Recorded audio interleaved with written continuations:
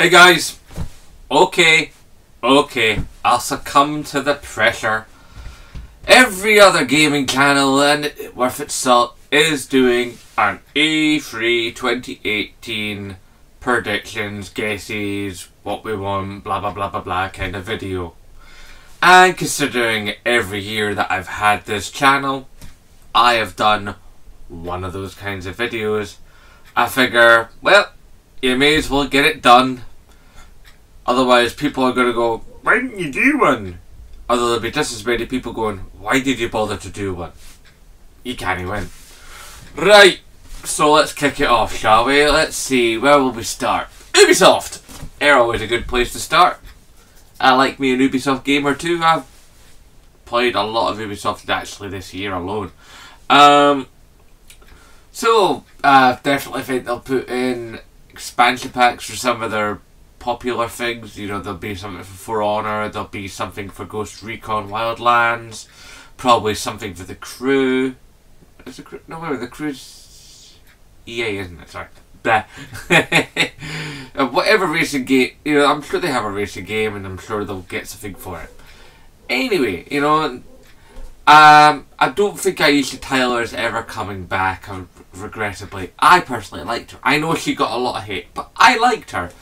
But I think she's doing really, really well on Criminal Minds. And, because that is a really good show. And she does a really good job on it. So, yeah, I think we're now getting her back. So, I think it's definitely going to take the same sort of shape as previous years. Will we get Division 2? That's, of course, one of the big questions about, you know, Ubisoft at E3 2018. Will we get Division 2? I think we will. I think they'll be very cagey. I don't think we'll get that much. I think there'll be like a logo, a little bit of pre-rendered sequence, but I think gameplay, probably not so much. They'll hold that for a later date. They'll probably do like an IGN first or something, and then we'll see some gameplay. Because I think, considering how the Division looked when it was first revealed at E3 and how it looked when it came out, all the cries of "oh, it's a downgrade" came, you know. And Ubisoft has had that nonsense before, like with the first Watch Dogs game. Oh, it's a downgrade. Everything always, oh, it's a downgrade. It's like, no, games change over time, guys. You know, they're an iterative medium. And just because it looks one way at one point doesn't mean it's going to continue looking that way at every point post that. That's just life. Anyway, so I'd like to think there's going to be a couple more VR titles. I don't think we'll see any more rabbits. I think we will get another sort of, not so much a dev diary, but I don't think we'll get any gameplay, but I think we'll get another sort of vertical slice of Beyond Good and Evil. You know, Beyond Good and Evil 2. So I think we're definitely going to get a wee bit more of that, because we just got that video in the now. And I think that's to whet our appetites for E3.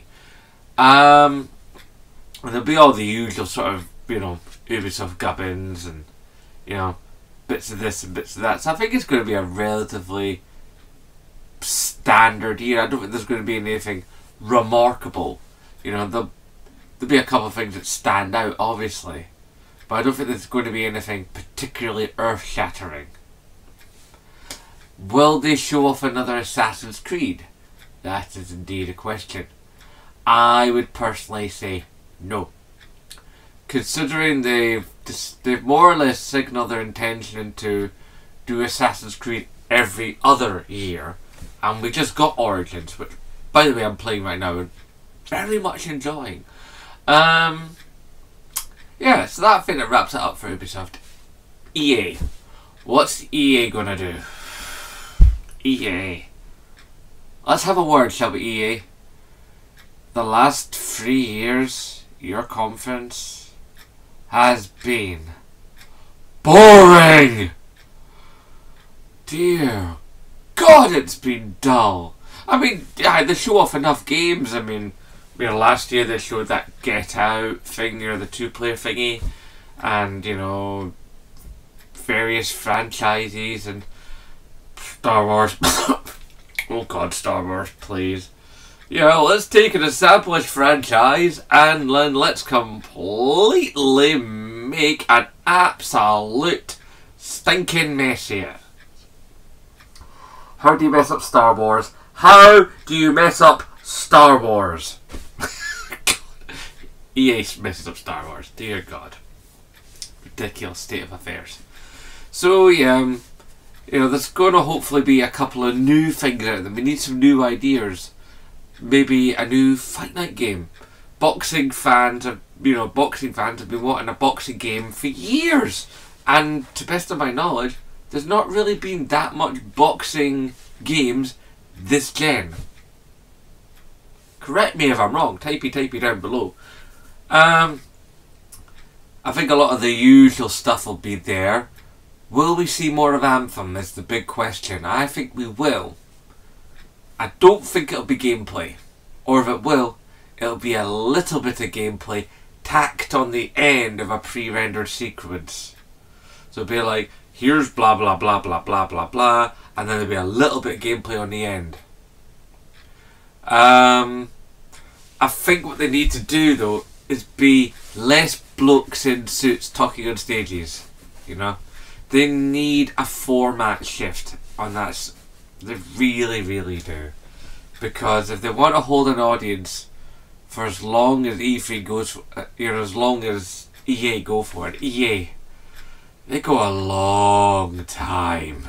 I mean, they can go like 90 minutes. I've seen them sometimes 100 minutes. I even saw once, I think it was about 120 minutes. It's like, oh my God, this is going forever. It's like, seriously, EA, you need to do a lot more cutting to the chase, you know. Don't have to be all completely scripted, but I think you need to have a little bit more of a focus about what's being said and who's saying it. And if you are going to have, like, you know, people who are like big in the community from YouTube or Twitch or whatever, then you need to have an idea of what they're going to say, and they need to have an idea of what they're going to say. Because, yeah, last year wasn't good in that respect, let's face it. But I think there'll be enough stuff, and there'll be interesting titles, and, you know, there'll probably be another version of another NBA game or something. You know, there'll be, you know, their usual offerings, a couple of new things, but I think it's going to be fairly standard. But they have to change the format, because I don't know if I can sit for another EA conference. I really don't know if I can. It's like matchsticks. Please, it's ridiculous. What else? Bethesda. Bethesda gonna do what Bethesda gonna do, man. Seriously, them guys is crazy. It's like, I think they've pushed out all the VR efforts they can, because they've already pushed out a Doom VR, a Fallout 4 VR, and a Skyrim VR. So they're gonna have to actually come at us with something new. And I don't think Dishonored really hit it. I really don't. You know, it sung a lot of the right notes, but I don't think Dishonored really had it. And, you know, there's been some other things that have come from Bethesda that have just not had the punch, and they need a big punchy title. I also think they're going to do more mobile work. I would definitely think that's coming. There's definitely going to be more stuff for them in the mobile space. Yeah, so get ready for games for your tablet and your phone from Bethesda. As far as actual proper console games go though, I don't think we'll get lots of new stuff. I think we'll get one new thing. Now, will it be a title that they're still working on? Or will they do that Bethesda magic of, well, we've been working on this in secret for the last 3 years. We haven't told any of you about it, and here it is. And we get this amazing thing that God knows what it's going to be. And then Bethesda, nutcases that they are, beautiful nutcases that they are, go, and it's out next week. or something like that. You know, like in October or something. You know, it's like, remember when they did that with Fallout? How we were all like, huh? That was amazing. That was awesome. It was something that the games industry needs more of. I mean, these long, drawn out sequences of when we're eventually getting a thing is incredibly wearing. And you run the hype cycle down. How long do you expect to run hype for? Games companies, seriously. People have got limited time. You know, we can't all be following the development of a game for 3 years. Ridiculous. So I think they will come out with at least one new thing. I reckon it'll be a stonker. It'll be something we've forgotten about, or something even maybe completely brand new, or at least a new concept, or something that they have done before, but in a new way. But whatever it is, there'll be a new thing. God knows what it'll be, because you just can't guess on Bethesda. They're just too random. You know? Let's see, what else? Nintendo, of course, they'll do a direct. They always do a direct now. That's what they do. I don't think they'll announce much in the way of anything new. I think they'll probably put out a couple more. They'll announce some more Labo kits.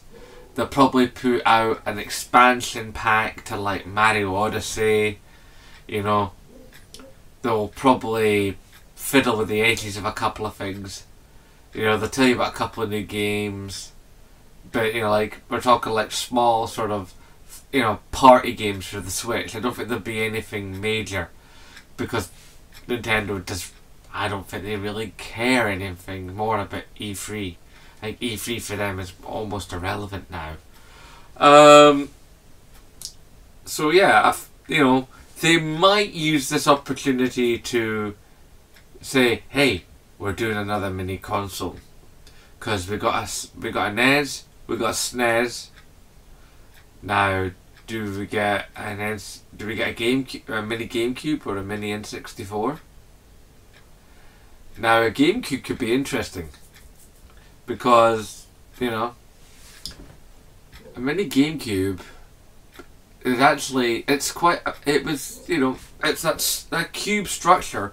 You get a lot of memory in that sucker, even at the size of mini consoles usually run to. So, like, if it maintains a similar form factor to the other mini consoles, I think there's going to be a good bit more space to actually cram more memory into it. And that way, I think they'll have a good, like, 40 titles. And there'll be stuff there that you've forgotten about, and, you know, things that make you go mental. So I think, yeah, that's probably the thrust of what Nintendo will do come E3. You know? Definitely think there'll be more Labo stuff, like I said, though. Because, yeah, I think they're going to push that hard. And I like to think they'll also talk about, you know, might even talk about an actual proper store, an e-store for Nintendo, because those guys need it. That's truth. They just need it. Microsoft. What are you gonna do, guys? I'm worried about yous. I'm a PlayStation guy, but I love all gaming, and I'm worried about you, Microsoft. You've put out this beefy machine with a buttload of power, you know, and it is a powerful machine. Let's not beat around the bush. The Xbox One X is an absolute beast. But are you really using its potential? Because as much as, you know, you've got the backwards compatibility issue, and it has to be said the new version of the original SSX does look pretty sweet. It's like, is that what people are really buying an Xbox One X for? You know, this super near to 4K, sometimes actual 4K machine? Is that really the focus? Backwards compatible games? I mean, don't get me wrong, backwards compatible is lovely. I mean, as a PlayStation guy, I was used to having that on my PS2 and on my PS3, which I still have, my 60 gigger, you know? I love my 60 gig or PS3. You know, I've got a 320 drive in it. She still runs. It's all grand. Backwards compatibility is cool. However, you know, you can't run a next gen system. You know, the current gen system on this now. You know, you need more. There needs to be other things happening. You know, and either third party exclusives or first party. I mean, you do have some, you know, some studios in your back pocket, Microsoft. You really need to use them, guys, because, you know, in the YouTube space at very least, you're getting absolutely murdered. It's not a good look for yous. It really isn't. I mean, you've got your pro controller. That's lovely. You've got your Uber system. That's lovely. You've got your Xbox One S, which is, you know, a nice way of bumping it up a bit without going too crazy in case you can't. So you can have a little bit extra power. The games pass thing, where, like, you know, 10 quid a month gets you everything forever, as long as you keep pumping in the 10 quid a month. Great idea, you know. You've got some promising things, but hot and cold running Christ, Microsoft, you need some games, okay? You need games. And I'm not talking about, you know, like how we went with Tomb Raider. You know, it's like, this is console exclusive for about 8 months. Oh God, you know, 8 to 12 months of console exclusivity is not exclusive. It's timed exclusive. Me and many other YouTubers have spoken on this, Microsoft. It's not good enough. You have vast resources, and you have a name to uphold, and quite frankly, it's not looking good. Now, you know, and it, please, right, don't do another Halo, another, what do you call it, Forza. Steer away from that. Your audience is seeing the same game, just prettier. Do something new. I mean, you had something with Scalebound. And, well, Scalebound. Yeah. That didn't pan out, did it? And there's been other things, and they didn't pan out. You need something. I mean, a couple of years ago, you brought HoloLens on, and you showed that with, even though it was just running like Minecraft, it was up. And since then, what have you done with HoloLens? Nothing. You've made a 4K version of Minecraft. Okay. You do you, Microsoft. All I'm saying is, like, you're gonna fire it with the big guns this year. Because, okay, look, you're not gonna catch 20. It's just not gonna happen. But you have sold, you know, like, a good number of systems. That Sony sold a stupidly awesome number of systems. That's the truth, you know. You have sold a good number of systems. You need to make your user base feel like they're actually doing something with it and getting somewhere with it. You know, it's just a thing you've got to do. So I really hope you do, Microsoft. I really hope you come out with like 3 or 4 epic titles. 2 which are made by you, 2 which are made by somebody else, and they're just for you and your user base. I think that would be really lovely, because you need that. Now, yes, okay, you've got State of Decay 2 coming, but come on. State of Decay 2 doesn't look all that much different from State of Decay 1. And yet, that trailer, you know, the one with the bridge and the big zombie and car doors smacking that, it doesn't look as good as that, does it? It's a tricky and interesting time for you, Microsoft. I really, really, honestly, deeply hope you can pull the rabbit out of the hat and come absolutely blasting with something big. And I'm not talking about apps, okay? I'm not talking about revisions to your UI. I'm talking about actual games, okay? Things that make the viewing audience go, oh my god, I must sell one of my kidneys so I can buy this game now. And it has to be a game that's coming out within a year, okay, or less, because too much of this, Microsoft is showing off a game at E3 and either it doesn't come out or it doesn't come out for a further 3 years. There are not 3 years left in this generation. I personally predict there to be 2 years left in this generation. 2. So you need to get a wriggle on. Right. Now for the big enchilada. The stuff I know the best, so that's why I save it for last. Sony. What are Sony going to do? Okay, so Sony have pioneered the sort of more cinematic showcase, you know, less blether and more actual sort of like, you know, here's what we got, you know, blah, trailer, blah, other trailer, blah, gameplay, you know, hit after hit after hit. I mean, it's like, so obviously they're gonna like double down on some of the things they've spoken about. Concrete Genie, Ghost of Tsushima,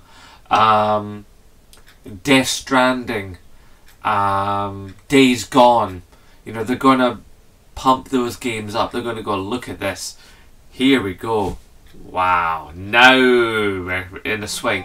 And then I reckon they're going to announce, they won't show it, but they'll announce a DLC pack for God of War, and then they'll show what's in the pack at PSX.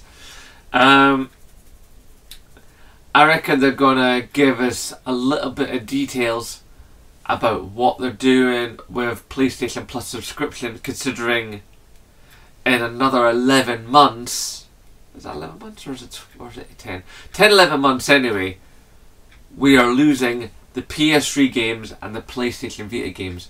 And I think this is going to be where they talk about, you know, the beginning to fade off the support for Vita and for PS3. But let's face it, the PS3, what's it now, like a 12-year-old system or something? It's got to be in that ballpark. I mean, wow. It's a long-lived system, and we all know why it lives so long, because of the financial crisis. If it hadn't been for the financial crisis, you know, we would have gotten a PS4 but 2-3 years earlier, but it wouldn't have the power it has now. But that, you know, it's the same for the Xbox. We didn't get that because of the financial crisis. What else are we going to see? Well, obviously I think they're going to show us actual proper gameplay from Spider-Man to get you hyped for September. I like to think they're probably going to... They'll obviously pat themselves on the back for Detroit Become Human, because that's going to be awesome. I've got my copy pre-ordered. Dreams. You have to. You must. You deeply have to give us a date for Dreams. Seriously, Dreams has been in development since before the PS4 was on shop shelves, okay? You stood on that stage, Media Molecule, at the New York event, alright? And you fiddled with virtual clay with 2 move sticks, 2 of yous, building this head out of virtual clay, and then that is what ended up becoming Dreams. And Dreams, you've been showing it and showing it and showing it, and it just needs, it deeply has to happen already. I mean, Lord knows how you've kept the hype train running this long since PSX, but seriously, I love the fact that you're so vocal on Twitter and you're always like, you know, showing us things for the audience, and you do your little, you know, you be doing your Twitch streams where you show us development stuff and that, and that's all great. But we need a game. We need a game. Okay? People are going to start to go, well, I guess streams is no harm then. Let's game, it looked like a nice idea. That's what's going to happen unless you pull your finger out. You got to pull the trigger, Media Molecule. Seriously. Sony, pump them some cash. Do something. Right? What else can Sony be doing? Well, one, I think they're definitely going to, like I said, announce a cut support for Vita and Free. I think they will actually, you know, they won't say the words, the Vita is dead, but they'll be like, you know, in the over the coming financial year, we will begin to wrap software releases for PlayStation Vita, and by summer 2019, there'll be no more PlayStation 3 titles actually coming out. There'll be no more PlayStation 3 games being made. You know, that's it. That's your law. It's now set to be a retro system, and once that happens, yeah, then it's full steam ahead. And I think they'll put more of their dev time and dev money into PlayStation 5. Now, we're not going to hear jack all about PlayStation 5. Don't believe that for a minute. Right, that system is 2 years away. We might hear about it in passing at next year's E3. But as far as getting any kind of solid information now, or in a month from now, forget it. Forget it. Alright? What else is Sony going to do? I also believe, personally, now maybe this is my view being slightly coloured, because I am a strong proponent of VR, and I love my PSVR. I think they're going to like go, hey, you thought year 1 and year 2 of PSVR was interesting. You know, like year 1 we had like 15 titles or whatever it was, and year 2 we produced a further 30 titles or whatever it's been. I think it's been in that ballpark. It's like, well, we're doing it again. You know, and they're going to really come in. And I think this is the year, yes, this is the year where we finally get new Move controllers. Or whatever the controller is going to be. Dedicated controllers for PlayStation VR. Because, don't get me wrong, I like my Move controllers. I've had them since like, since the PS3 days. I mean, I've still got my Move, I've still got my Nav, I've still got my Sharpshooter, because, well, I'm going to get it for them at like 50 pence online, please. And I had 2 for the Fight Lights Out, and I love that game. Brilliant bloody game. And so I think they're going to have to give us a new control, you know, or some kind of control sticks for PlayStation VR. It has to happen, because, you know, as nice as the Move is, I don't think it's accurate enough anymore. Yes, it's got sub-millimeter tracking, and it's got, what's it, 6 maybe 8 accelerometers inside the actual controllers. It's 9-year-old tech. You know, it's not new anymore. It's far from it. And is it really doing enough for the capabilities of VR? Are we pushing it forward enough? Now, I think there's going to be developments in VR's UI and stuff, but I don't think that's what you bring out at E3. But I do think they'll say, right, I think there'll not so much be a price cut, but I think there'll be like a special offer. You know, like, they'll announce a couple of bundles. So yeah, I think that's a thing. Definitely more bundles. And what else? Oh, what else will they do? Let's see. I like to think there's going to be talk of... Did I say Concrete Genie? I like to think they're going to do something with Concrete Genie. And I think they might talk possibly about a Crash Team Racing. That would be kind of fun. That, admittedly, now that's a bit out there. That's me sort of like hoping against hope, because let's face it, Crash Team Racing, that was a family bucket of fun. So we might get Crash Team Racing, but who's to say? It's a bit out there. But nonetheless, I think this year they might go a little less with such an elaborate stage show. I think they might bring the talking back a little bit. Because as much as it was great having all this visual stuff, sometimes you feel like you want somebody to give you a bit of information. Not too much, you know, like maybe minute and a half. On some titles, not all, just some.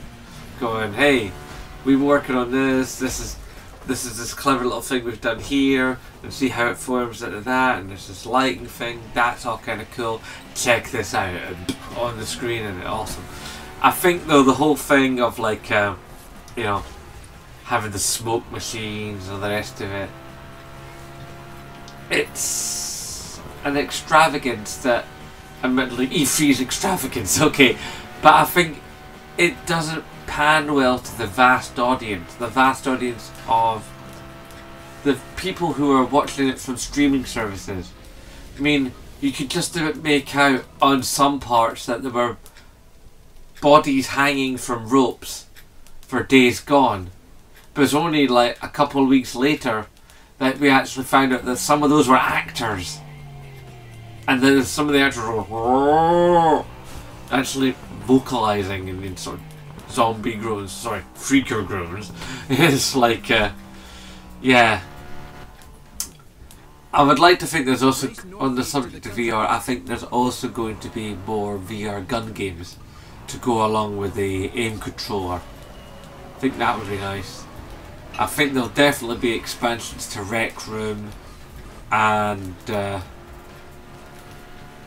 I even like to think that they might reboot, reimagine, or reawaken, or whatever you want to use, PlayStation Home, but for PSVR.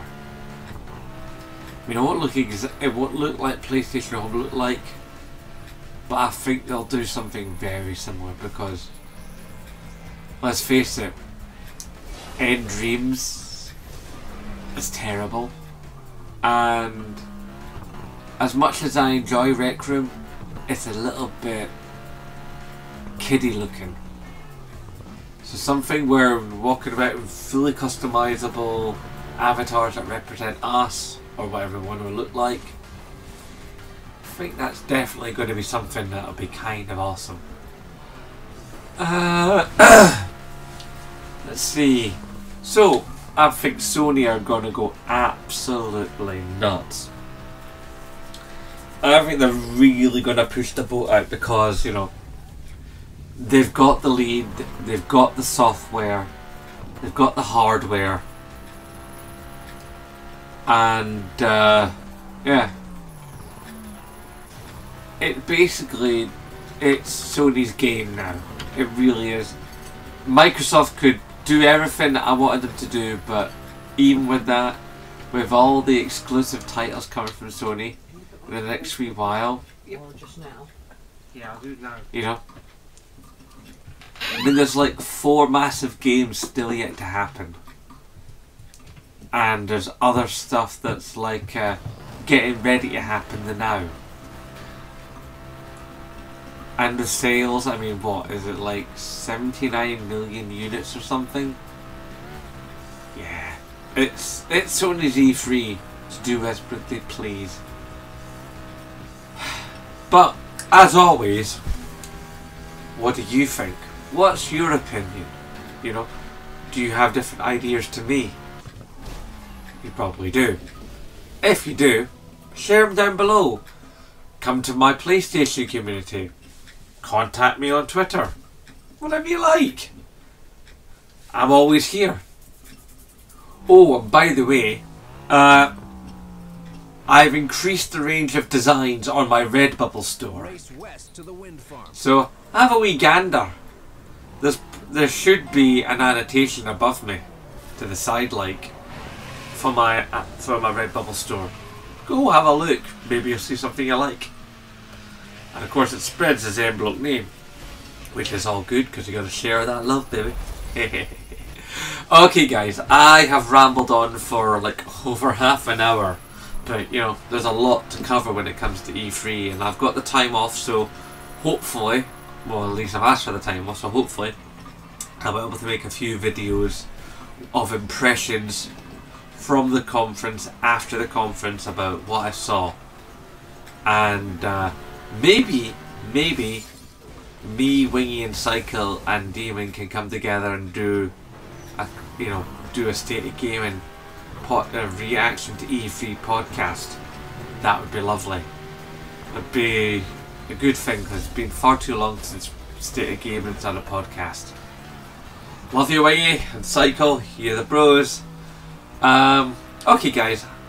Like I said, I'm coming close to 40 minutes here, so I'm gonna shut this down. So, as always, please remember to rate, favourite, comment, share, and subscribe. And of course, as always, I nay bother.